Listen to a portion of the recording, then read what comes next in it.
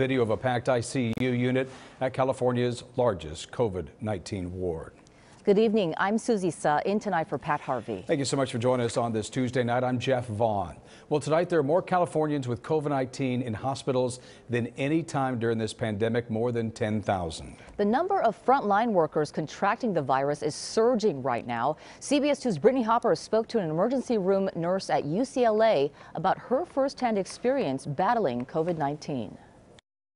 Hospitals across California are stressed to the limit, treating more COVID patients tonight than ever before. It's really, really concerning, and it's tough to be a healthcare worker right now. I have to tell you, it's really tough. Marcia Santini is an ER nurse at UCLA Medical Center. She tells us it's been overwhelming, to say the least. She says just today she found out one of her colleagues died after contracting COVID.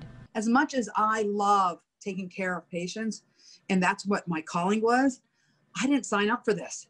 I didn't sign up to bring it home to my family. I didn't sign up for getting sick myself and potentially leaving my children motherless.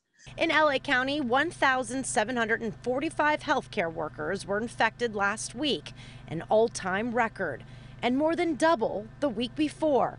At LA County USC Medical Center, which has the largest COVID ward in Southern California, new video tonight inside the packed ICU.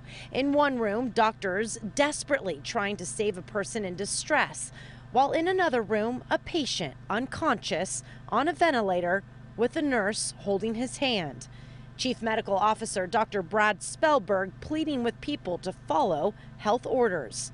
We're learning of similar surges at hospitals throughout Southern California. Healthcare officials expect the next 3 weeks to be our most critical yet in this pandemic.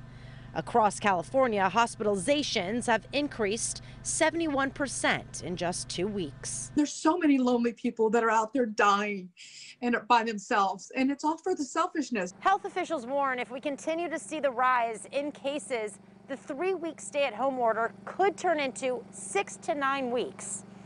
I'm Brittany Hopper, CBS 2 News.